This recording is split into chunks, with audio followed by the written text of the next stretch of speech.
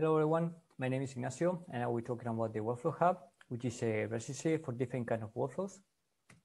So first of all, what's the idea of the WorkflowHub? I guess pretty much everyone knows that in the context of reproducible research, sharing a workflow description is actually the most important part, mainly because it should contain the description of all the steps that are done in analysis, both the steps and also the inputs, the outputs, and any kind of environment description that is required or it's needed to be able to reproduce the analysis. So with this in mind, the idea of the platform is to provide a really easy to use registry that the users can upload their workflow definitions however they are created, and also search in a fair way and access the entries that are registered there. So with this in mind, and for the sake of time, first of all, I would like to encourage everyone to actually access the platform and make use of it. And for the rest of the talk, I will try to explain a bit of the details of how it works.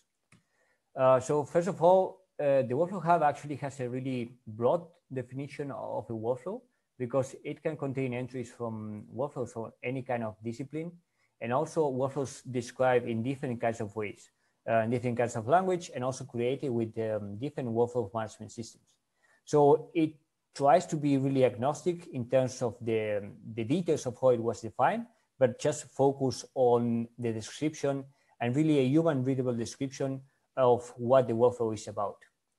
So with this in mind, it's also important to know that it's not just a registry. It can also work as a repository, so users can upload their workflows, or they can also link if they are, for example, located in GitHub or even in a Galaxy instance. They can make a link to that workflow, and the WorkflowHub will then contain some information extracted from this workflow. So what is this information about? So for each workflow, each entry, WorkflowHub uses some community-driven standards to describe them.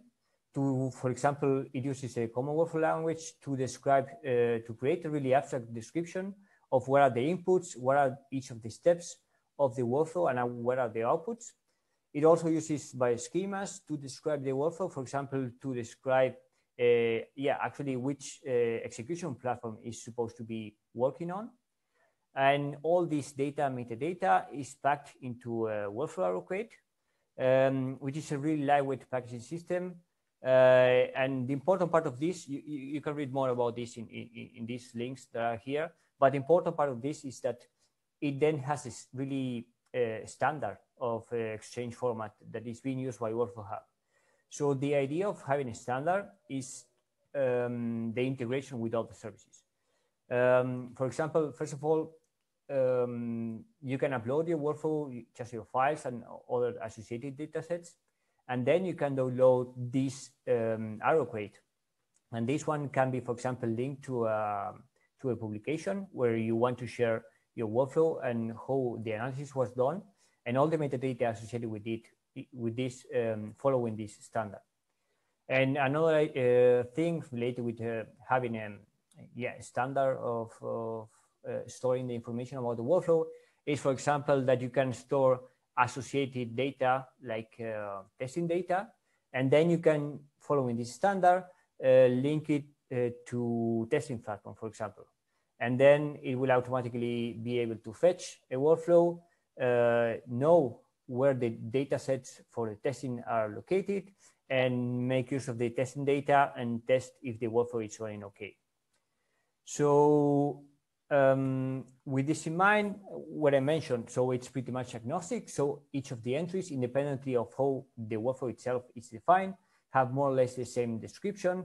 Each workflow entry has, for example, the input that it requires, all the steps are the outputs.